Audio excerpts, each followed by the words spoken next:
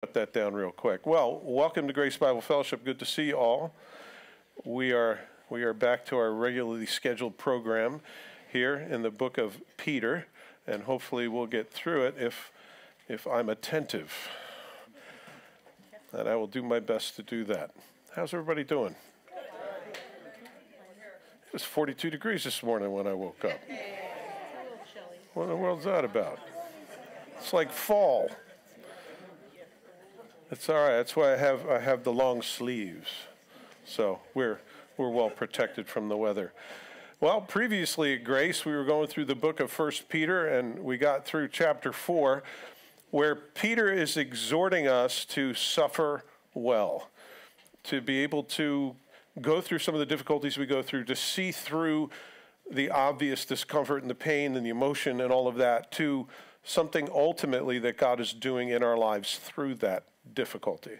And having that wisdom is one of those things that will help you to hold on to the Lord even when things are difficult and hard. And I don't know about you, but I need to remember that in those times. It's easy when you're sitting here and you're reading the Bible or hearing a sermon. It's another thing when you actually have to put it into practice when you're going through pain, when you're going through suffering and difficulty, to be able to really lean on the Lord. And we saw that Peter gave us a bunch of information in chapter 4. One of the ones that sticks out to me is verse 19. Therefore, let those who suffer according to the will of God commit their souls to him in doing good as a faithful creator. So that's kind of a good rule of thumb for me. That would be a good tattoo, or a bumper sticker or something. To remember that when we're suffering for Christ, when we're doing the right thing, and we're still under the knife or under the pressure, that it's good for us and it brings glory to God as long as we hold fast to him. And we have to just trust him in those things. Amen? Because we will go through some things. This week, you've noticed I've toned down the recap of last week. This week, we're going to go into chapter 5, the last chapter. I've titled it Submit and Resist, because he gives us those two exhortations here. 1 Peter 5:8 says, be sober, be vigilant, because your adversary, the devil, walks about like a roaring lion, seeking whom he may devour. How many of you know that to be a fact? Yeah. In fact, if you decide that you want to serve the Lord with your whole life, you're going to notice that your world comes up against you, your own heart, your education, your background, your own predisposition is against you. And, of course, we know where it comes from, which is the author of all those things, which is the devil. And so we're told to resist him steadfastly in the faith. So we'll talk about that today. Basically, he's going to have 3 sections here, and I have it parsed out for you. He's going to talk about being humble, being watchful, and being hopeful. So those 3 things. So you'll watch as we go through these 3, that it's separated just like that. Before we get into it, let's pray.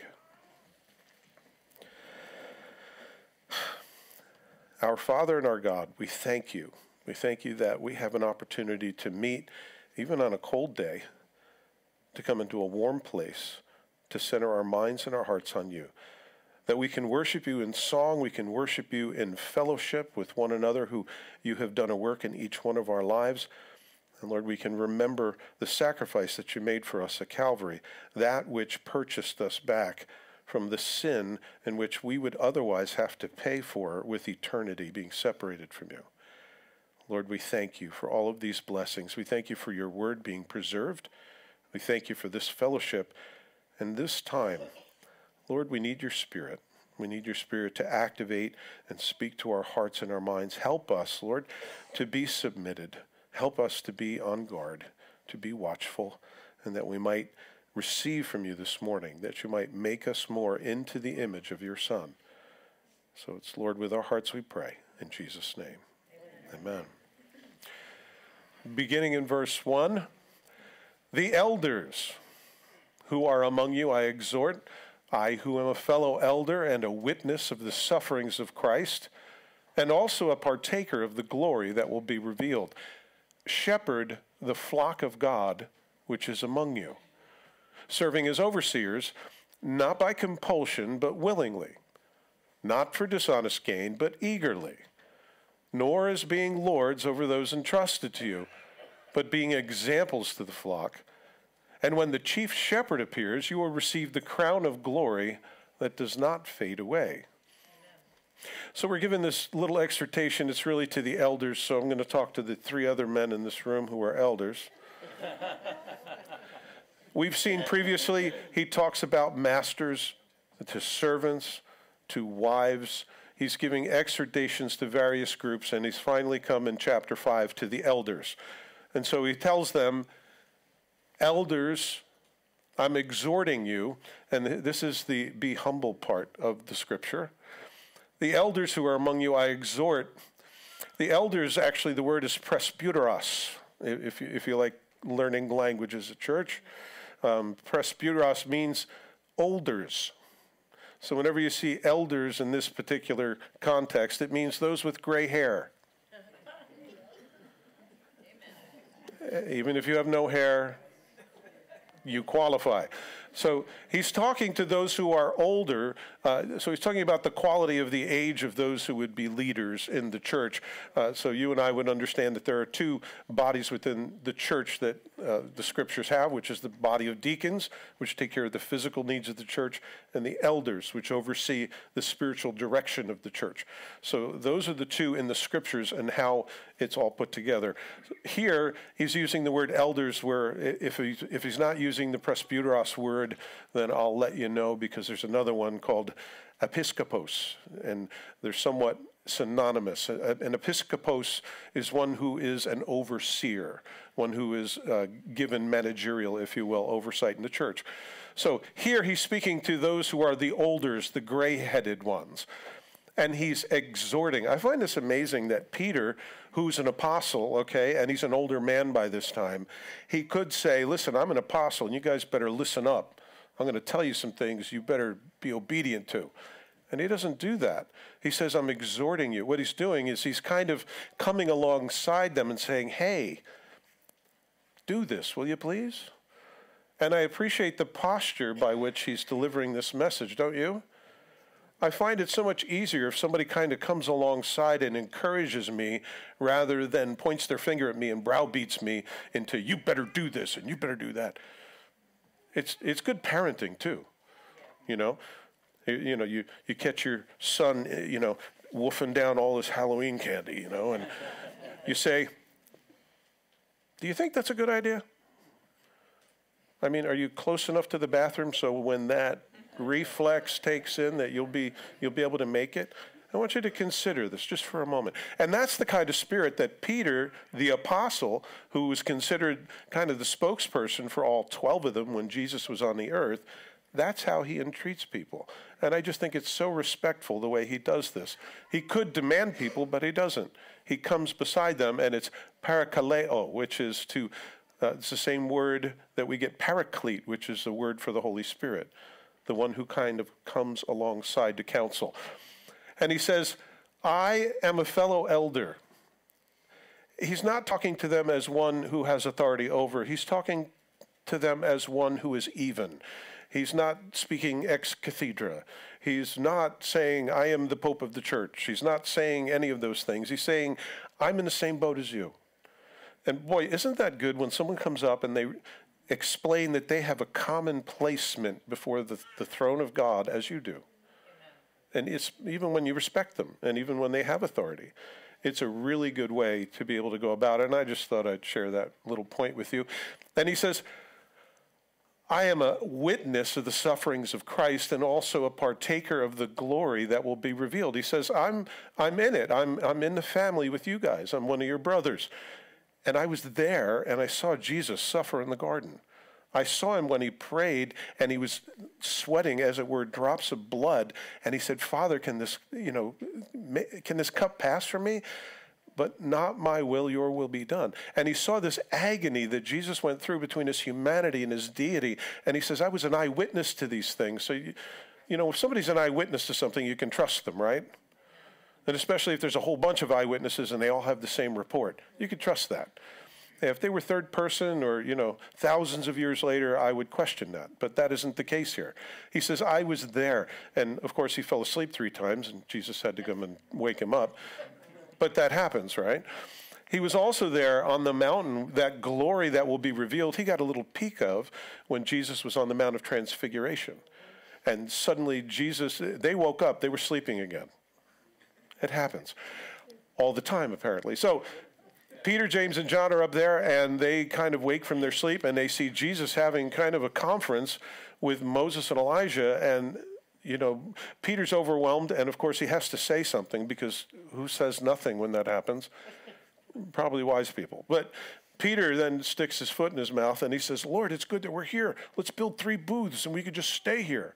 Like, we're not going to camp out here, Peter. And God the Father shows up in a cloud, and he says, this is my son. Listen to him. Peter interrupts a meeting, and then God has to interrupt him and say, hey. He's so kind, though, isn't he? He could hit us with lightning, but he doesn't. And he says, shepherd the flock of God, which is among you, serving as overseers. Well, this is a pretty interesting thing. A shepherd is something that Jesus is identified as in the Scripture. In fact, 1 Peter 2:24-25, who himself bore our sins on his own body on the tree, that we, having died to sins, might live for righteousness, by whose stripes you were healed. For you were like sheep going astray, but now have returned to the shepherd and overseer of your souls. Notice that passage uses both terms synonymously, with Jesus as our shepherd, and he's the chief shepherd and the chief overseer. Amen? Amen. All right. Jesus is identified as the chief shepherd and overseer, and so Peter's giving us, who are sub-shepherds or, under-shepherds, to giving us information about how to follow Jesus as a shepherd. Well, Jesus is our great example. He says here in John chapter 10, I am the good shepherd. The good shepherd gives his life for the sheep. By the way, that is the sign of a good shepherd, somebody that sacrifices their life for the sheep. Amen? Amen? But a hireling, he who is not a shepherd, one who does not have his own sheep, sees a wolf coming, and he leaves the sheep and he flees. And the wolf catches the sheep and scatters them. The hireling flees because he's a hireling, and he doesn't care about the sheep. I am the good shepherd, and I know my sheep, and I am known by my own. I want you to notice, a good shepherd knows his sheep, and the sheep know him. Because we live in a world that is so convenient to flick on the TV and watch any preacher on TV and then say, I went to church. It's very easy to become a professional speaker with, a couple of sermons in my pocket that I give everywhere I go. It's a much more difficult thing to get to know people, because then you get to see the mess. You didn't realize that? Because that's what Jesus does. Look how he changed the world. He took 12 disciples, and one of them was destined for not-so-greatness, and changed the entire world because he had a relationship with 12. Amen. That's the way the Bible rolls it out. That's the way it happens. And that's the way it's supposed to be in church. So if you think I'm a professional speaker, first of all, you haven't heard enough. Secondly, being a pastor, being an elder, means developing relationships with the people in the church, them knowing you and you knowing them. And that sometimes includes the warts and all, people. Do you know what I'm talking about? It means about being honest about your life and disclosive. And the beautiful thing about that sort of transparency is God begins to work in that situation. Because sin is one of those things that's like mushrooms. It grows in secret. And when it's disclosed and it's brought out, then suddenly everything starts to happen. So there's accountability. So Jesus says, I'm the good shepherd. I know my sheep, and I am known by my own. As the Father knows me, even so I know the Father, and I lay down my life for the sheep. So we see a couple of characteristics, elders, of what elders do in the church. You lay your life down for the sheep. That requires time. It requires money. Sometimes you're crawling in dirt. It requires all sorts of things. Only a few of you know what in the world I'm talking about. It requires giving your life for the sheep, and that's a big calling. Myself and 3 other elders have this place, and I hope you sense that we love you. Amen. And want to know you, and hopefully you know us. It's not like, oh, there's that guy who speaks on Sunday. I saw him on TV and he goes away. Or I have an entourage who surround me and make sure that I don't have to talk to anyone or anyone weird, which is most people, honestly. And, I'm going to jump in my limo and scoot off and you won't see me until next Sunday. There are people who believe that's what a pastor is. I just think they have too much TV. So, a good shepherd sacrifices his life, he doesn't run away, and he knows the sheep and they know him. Those are all characteristics. As he's encouraging the elders, I think we should know that. Peter is telling us about being a shepherd, and it's interesting because Jesus in John 21 restored him by saying some things. He said, so when they had eaten breakfast, Jesus said to Simon Peter, Simon, son of Jonah, do you love me more than these? By the way, the disciples were there, and there was a bunch of fish that they just caught miraculously. It's a question as to which one he was referring to. Do you love me more than these fish? Or do you love me more than these other disciples? I see both of them could be the case. And he said to him, yes, Lord, you know that I love you. And he said, feed my lambs. He said to him again a second time, Simon, son of Jonah, do you love me? It seems a little formal. He said to him, yes, Lord, you know that I love you. And he said to him, tend my sheep. I get the idea, Lord. And he said the third time, Simon, son of Jonah, do you love me? And Peter was grieved because he had said to him a third time, do you love me? And he said to him, Lord, you know all things. You know that I love you. And Jesus said to him, feed my sheep. Now, without going into the original language and all of the depth of that, the simple thing Jesus said was, take care of my kids, take care of my people, take care of my sheep, shepherd them. So get back in the game. Stop sucking your thumb in a corner with your blankie. You're such a baby. I am not. You're a poopy head. Cut it out, Peter. Get out of the corner and get back in. You're on the team. You didn't lose anything. You lost some intimacy there and some credibility. That'll take a little while to build back up, but you're still on the team. And Jesus loves him. Jesus loves him. And he has to restore him 3 times, probably because Peter's conscience needed that. How many of you have trouble accepting God's forgiveness? Oh, good. I'm not the only one. I have to beat myself severely before I forgive myself. It's not a good practice because I'm not worthy, because I have a self-interest, don't I? And I was the one who sinned. So I really don't have the credentials to be able to pay off my own sin, and neither do you. Only Jesus does.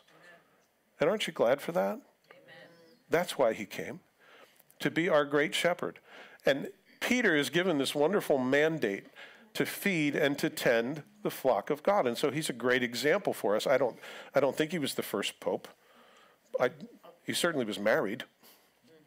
So there's a problem with that whole thing. But anyway, what do I know? In Psalm 23, you'll remember this is the Psalm of David. Now, David was a shepherd, so he knew something about being a shepherd. The Lord is my shepherd, I shall not want. In other words, I shall not have a lack of any good thing that I need. He makes me to lie down in green pastures. He leads me beside still waters. He restores my soul. How many of you can say amen to that? Amen. He leads me in paths of righteousness for his name's sake. In other words, he shows me the right things to do, not necessarily for anything other than because it's right for him. And he's the one who sees the big plan. Yea, though I go through the valley of the shadow of death, I will fear no evil. That's easy to say. It's harder to do, isn't it? Though I walk through the valley of the shadow of death, I will fear no evil, for you are with me. Your rod and your staff, those are the instruments of a shepherd, they comfort me. By the way, the rod is for punishment. The staff is for deliverance. And so, Lord, I accept your deliverance, your gifts, your grace, but also your chastisement. Amen. They comfort me. You prepare a table before me in the presence of my enemies. In other words, you give me a safe place to be even though everything around me is falling apart. You anoint my head with oil. Anointing your head with oil, oil is always a picture of the Holy Spirit. And you know what these male sheep do? They actually jam into each other with their skulls. Have you seen this? And they get all messed up in their head. And so he anoints their head with, you know what that does? That makes you slip off instead of cracking. And so the Holy Spirit is that which eliminates the friction that otherwise could be. Oh, you like that? The Word of God is full of things like this. You anoint my head with oil, my cup runs over. In other words, you give me more than enough. Surely goodness and mercy shall follow me all the days of my life. Why? Because I'm worthy of it? No, but because I have a good shepherd. And I will dwell in the house of the Lord forever. You see, because it's not based upon your perfection, it's based upon his.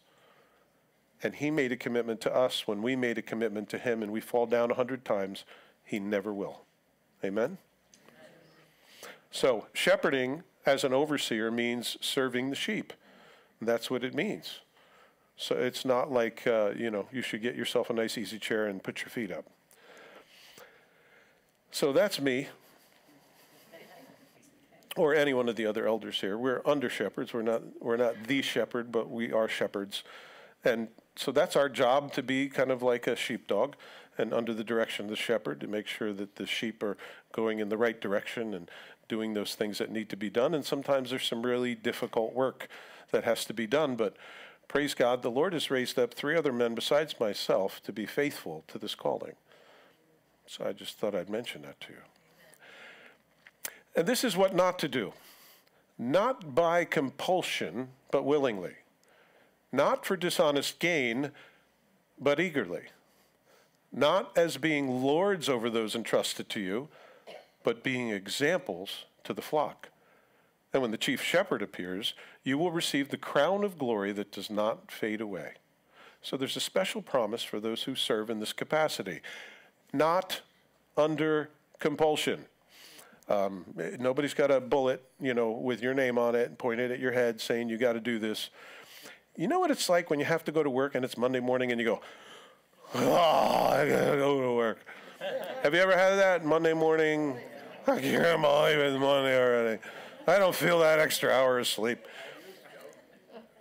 That's feeling compulsion, okay? I got to go because I got to pay my bills and my mortgage is high and oh my goodness, the taxes, and I got to go.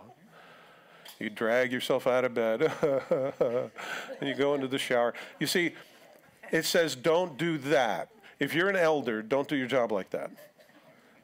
Somebody comes up to you and says, oh, Pastor Dave, can I talk to you for a minute? You go, what? What? Do you see I'm busy? Do you see I have things to do? I have places to go, people to see. You have no idea. And if I've ever done that to you, I'm really sorry. Or the other elders. Willingly. It's like, you want to talk to me? Yeah, you got a minute? Oh, I got a minute. Oh, I'm really sorry to interrupt you, and I need to genuflex, and, you don't have to do all that. When somebody has a right heart and they're serving the Lord, it doesn't matter what it is that you think you're doing. You're not.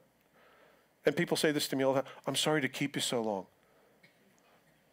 Do you think there's invisible chains on me that you possess? I don't have a free will? And I understand people are being nice, but you don't have to be nice like that. Being an elder, being an older, being someone who is guiding and directing the body of Christ, it is a pleasure. Listen, I have done many other worse jobs than this. Trust me. I've had a worse crowd than this. It's okay. Don't do it under compulsion. If you're an elder, don't do it because I got to do this. I got to go to church. You heard about the guy, his wife's waking up, say, you got to wake up, you got to go to church. Yeah, but I don't want to go there. Yeah, but you got to go. It's Sunday morning. And those people don't like me. They say, it doesn't matter. You really need to go. Yeah, but you have to be there. You're the pastor. That's not the way to be a pastor. The way to be a pastor is that you give your life, there has to be a calling, there has to be a giftedness that comes, and there has to be a lot of perspiration in between there so that you can do your job. And so we don't do it by compulsion, we do it willingly.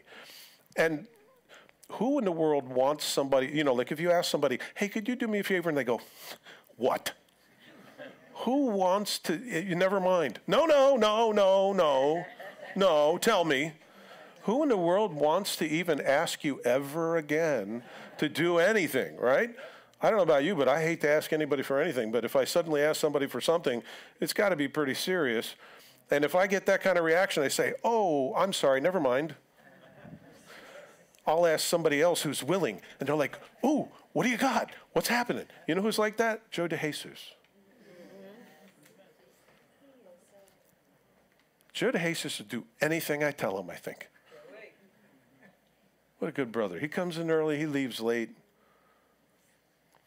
Whatever we do unto the Lord. Amen. We serve him first, whether it's a job or whether it's ministry. And sometimes it's hard to tell what is what. Not for dishonest gain. Boy, that kicks a lot of TV preachers off of the podium, doesn't it? Not for dishonest gain. I mean, I know of a church that they had an offering, and the pastor's wife went back behind the curtain and counted it and came out and whispered to the pastor, there's not enough money. And they had a second offering, and they extracted it from people, and they watched while the plate went around. The pastor's wife went back behind the curtain and counted the money. This is a real thing that really happened in a church near here. There's still not enough money. Okay, we're going to try one more time. We're going to take another offering. So you're not going to preach until they pay you enough money. You're not in it for the right reasons. And there are people that will plead with you on TV. Oh, just send us $100 bill. And I don't know, they all seem to have southern accents, but and God will bless you 1,000 times. And they're trying to extract money out of you. I feel it. When extortion, I get it. I know how to do it. I've seen people do it. I'm pretty adept to it, and I tend to be real sensitive to it. You would think that God really has a problem taking care of his kids. That, you're going to get to heaven, and it's going to be like, hey, I'm sorry, we just went bankrupt. Heaven isn't going to go bankrupt. And wherever God guides, he's going to provide. This is a great example. I never tell you people about anything about money, and you guys willingly give unto the Lord as it should be. And we got money in the bank. We pay our bills. Everything's fine. Nobody sweats it. I wish things were that good at home. But I think he creates those scenarios so we learn to depend on him, and we rest in him and not upon our own fiscal abilities. So anyway, I'm digressing, and it's a Communion Sunday, so we're running out of time. Eager.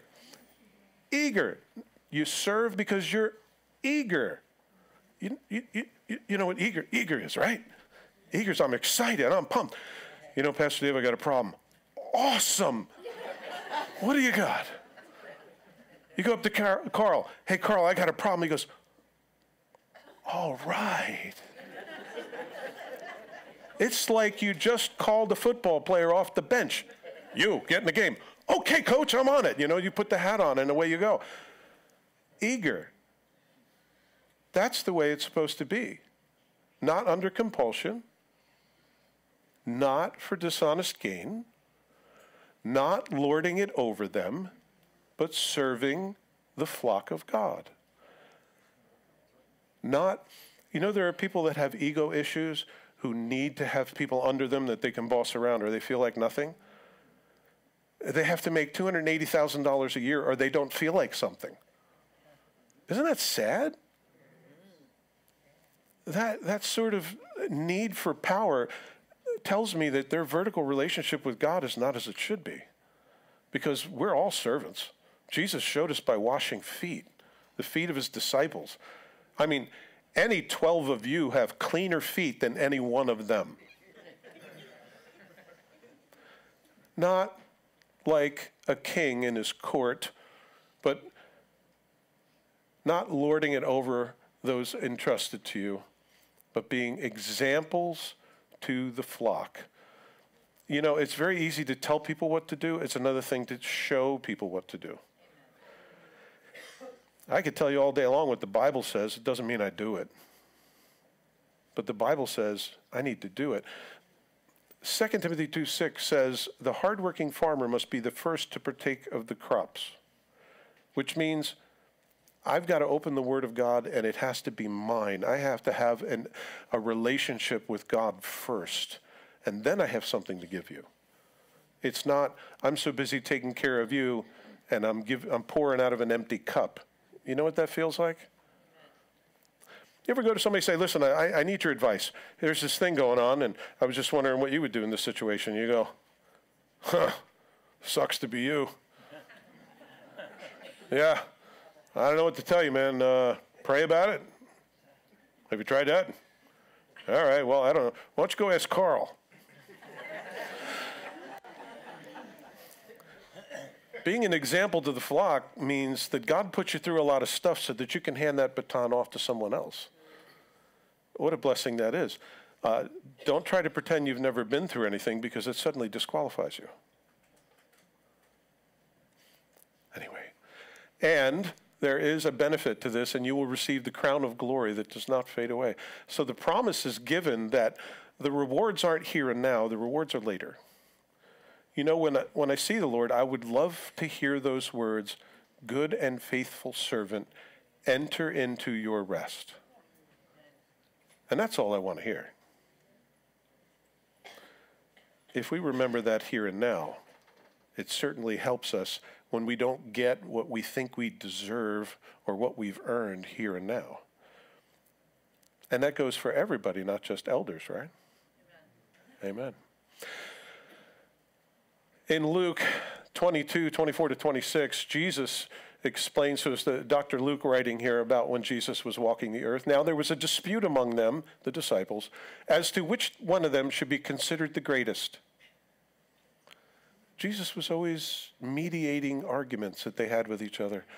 And he said to them, the kings of the Gentiles exercise lordship over them, and those who exercise authority over them are called benefactors. In other words, they're making a profit off of you. But not so among you. On the contrary, he who is the greatest among you, let him be the younger, and he who governs as he who serves.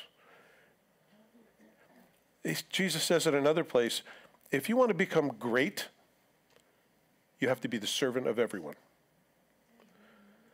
Wouldn't that be good if our new president would do that? This is great leadership advice. Wouldn't it be good if they served the people instead of their own devices, their own party, their own ego? And so it is in the church. And so it is wherever it is that you go. If you're in the business of helping other people, that means that you're in the business of being filled up by the Lord to be able to pour into other people. Or you go, that's a bad situation you got there. Let me know how that turns out, you know. Verse 5, likewise, you younger people, you thought you'd get away with something, you younger people, right? He's talking to the elders, now he's talking to the youngers. Likewise, you younger people, submit yourselves to your elders. Yes, all of you, be submissive to one another and be clothed with humility. For God resists the proud, but gives grace to the humble. Therefore, humble yourselves. And by the way, if you don't humble yourself, God will. Humble yourselves under the mighty hand of God, that he may exalt you in due time, casting all your care upon him, for he cares for you. So young people, he understands that it might be difficult for you to submit to your elders. And so you need some help and cast your cares on him in the midst of all of that. So youngers, listen to your elders. I think of Norman Rockwell when I think about that passage. Here's a little boy who's running away from home. You could tell because he's got the traditional over-the-shoulder hobo bag packed.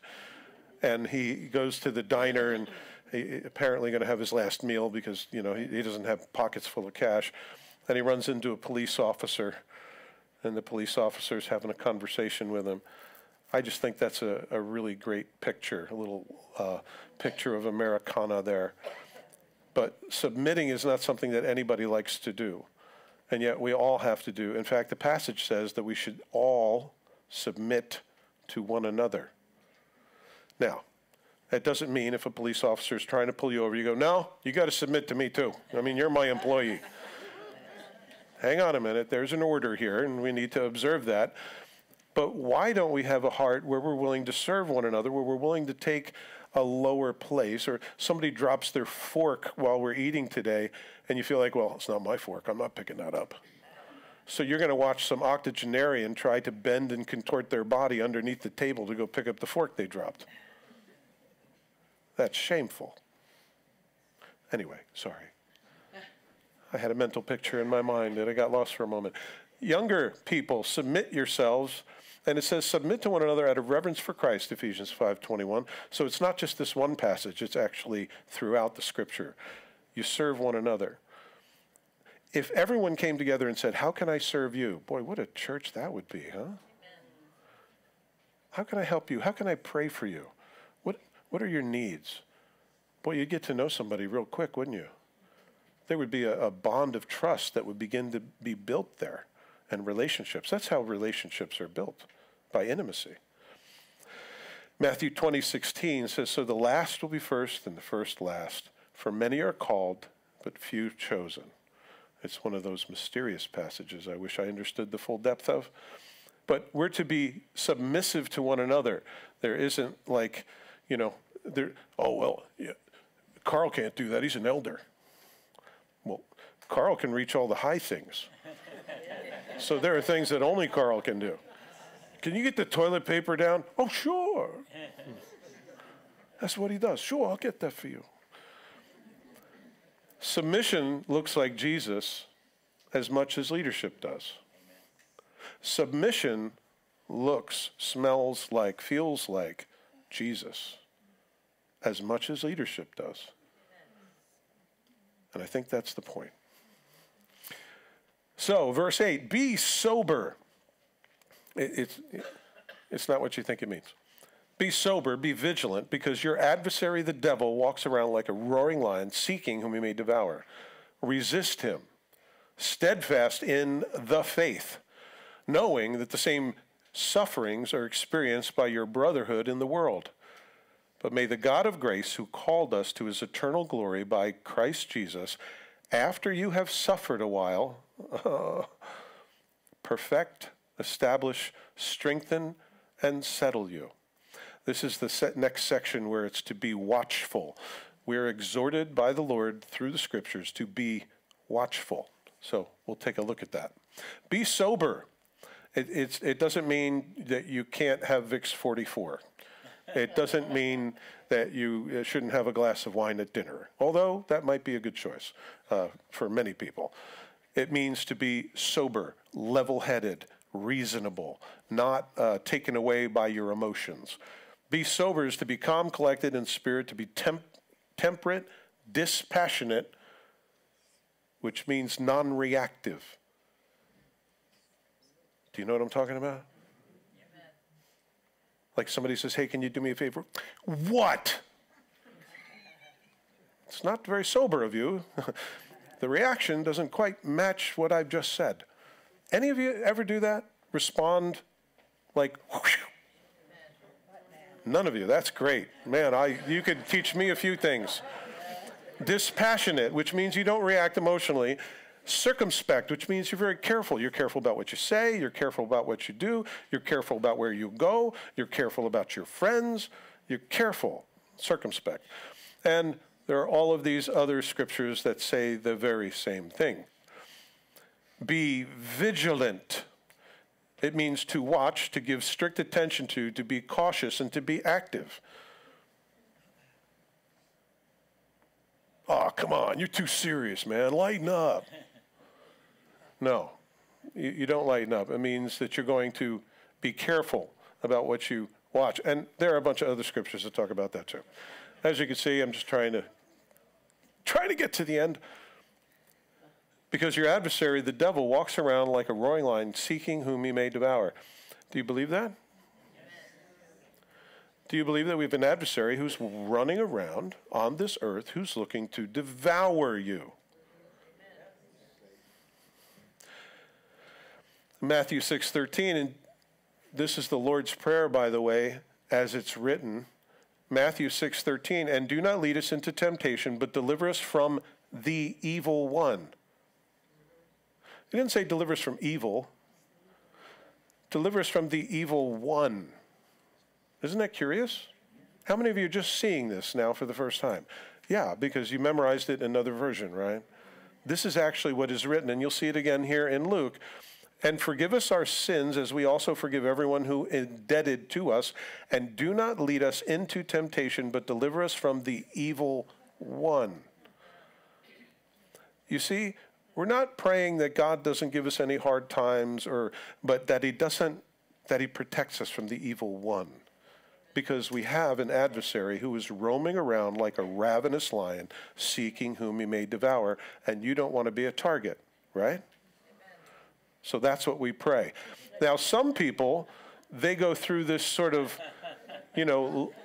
some people aren't really circumspect. They go to the other extreme where they're looking for the devil under every rock, like, Satan's in that chair, I can't sit in that chair. Satan's on the lawn, I can't be on the lawn. Satan's in my car.